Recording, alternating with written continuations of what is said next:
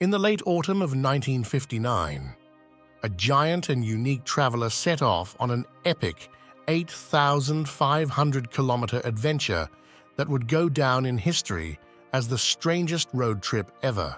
But the man on the road wasn't an adventurer or a tourist. The courageous adventurer was a 3,050-kilogram piece of ice. Yes, you heard it right. Let's back up for a second.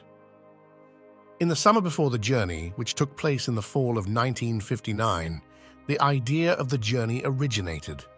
Throughout the summer, Radio Luxembourg assigned listeners the task of bringing 3 tons of ice down from the Arctic Circle.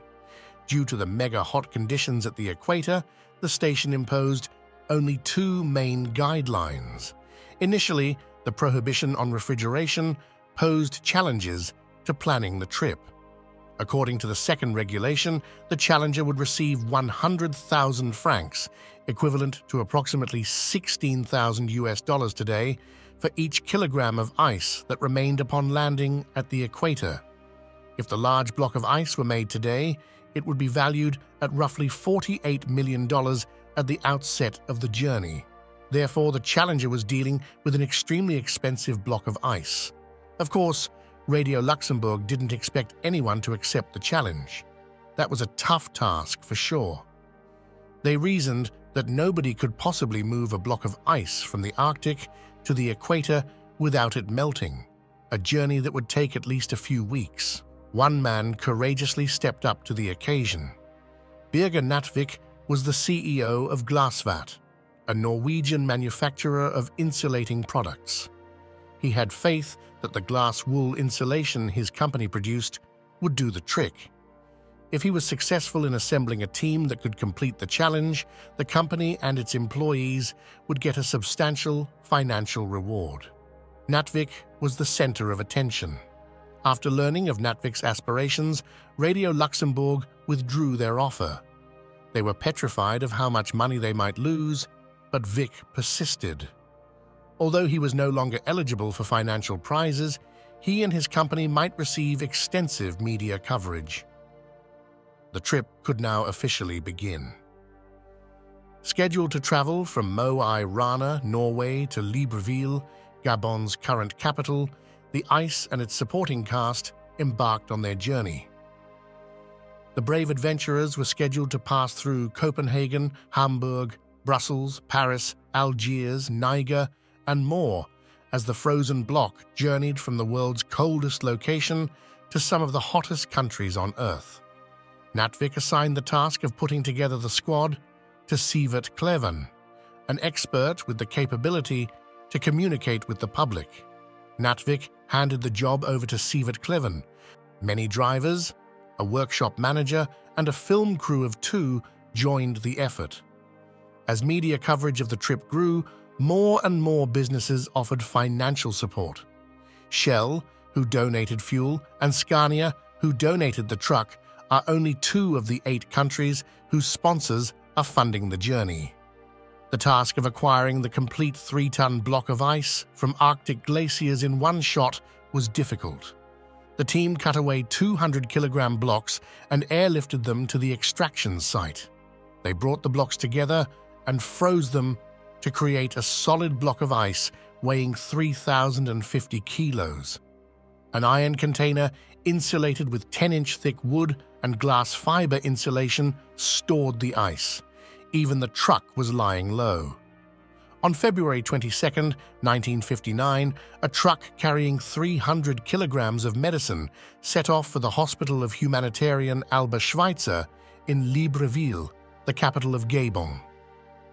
The European leg of the trip went smoothly because the weather was nice, the roads were fine, and everything was normal in every major city. People from all around the world would congregate to cheer and watch as word of the journey spread. The publicity for the trip increased as it progressed. Both the squad and the journey were rapidly rising to prominence. The police escorted the vehicle delivering the ice through the crowded streets of Paris when the team finally arrived. Even the mayor extended an invitation to the group for dinner. It was time to say goodbye to Europe and join the less welcoming climate of Africa once we reached Marseille. The crew would soon be leaving the cool harbor of Marseille for the blistering sands of the Sahara Desert. There is still ice covering the entire truck. They loaded the cargo onto a boat and transported it across the ocean. They had landed in Africa with their icy load. This leg of the trip through Africa was quite perilous. The ice could melt in the hot sun, but the truck drivers could potentially perish from the heat. There were guerrilla forces hidden in the mountains of the super sandy Sahara in numerous areas. These soldiers posed a serious danger. The crew transported 300 pounds of potentially stolen medicine. In certain parts of the desert, the crew faces the risk of capture or even death for the sake of publicity. Nearby, French Foreign Legion troops followed the crew. The French Foreign Legion ordered the crew to avoid stopping as much as possible to save lives on the road. Despite the crew's best efforts, what had begun as a humorous marketing ploy quickly turned into a life-or-death struggle. In several parts of the Sahara, the team had no choice but to drive in the sand because there were no roadways. The heavy vehicle frequently became stuck in the sand. The ice-carrying crew would have to spend hours in 50-degree heat digging at the sand to release the truck and its precious cargo every time this happened. The mission was extremely risky. The ice was beginning to thaw in some places, which might spell disaster for the expedition. The crew's prolonged stranding in the sand may result in the complete melting of the ice. The Tuareg, a nomadic people who traveled by camel, came into contact with the crew during this leg of the trip. The team opened the ice container and gave the nomads' camels some water. Camel owners, in luck, were able to give their animals access to the most costly water in the world, which had made its way thousands of miles from its original source in a Norwegian glacier. The party continued through the desert, sleeping in sleeping bags on the Saharan sands and eventually overcoming the obstacles they encountered. To their credit, they did manage to make it out of the hostile sands and closer to their destination in Gabon. Finally, 27 days after setting out, the crew miraculously made it to their objective.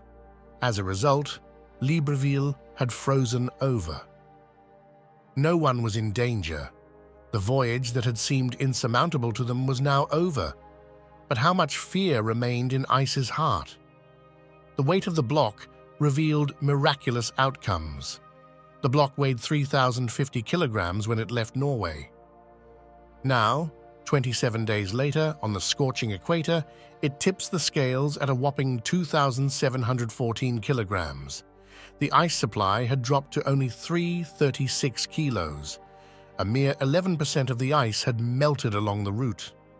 Despite Radio Luxembourg initially challenging the journey and cancelling the associated money incentive, it was still successful. If the cash award was still in effect today, the ice would have a value of almost $43 million. This would make it the most expensive piece of frozen water in the world. Instead of making a tidy profit from the ice, the business put it to an even more valuable purpose. The crew broke up and distributed most of it to the people of Gabon, who had never seen ice before. After landing in Libreville, the crew received an invitation to have supper with French President Charles de Gaulle in Paris. However, this is conditional on their driving back to the French capital. The weary crew declined and instead returned home by plane. At the Norwegian premiere of the expedition's documentary, they flew the ice back to the country and used it to make cocktails for the press. Glasvat, now known as Glava, is still in business 64 years after the incredible expedition began, producing glass wool for insulation from a factory in the town of Askim, located roughly 1,000 kilometers away from Mo i Rana, the starting point of the epic trip. They have over 500 workers under their employment. Thank you for watching this video.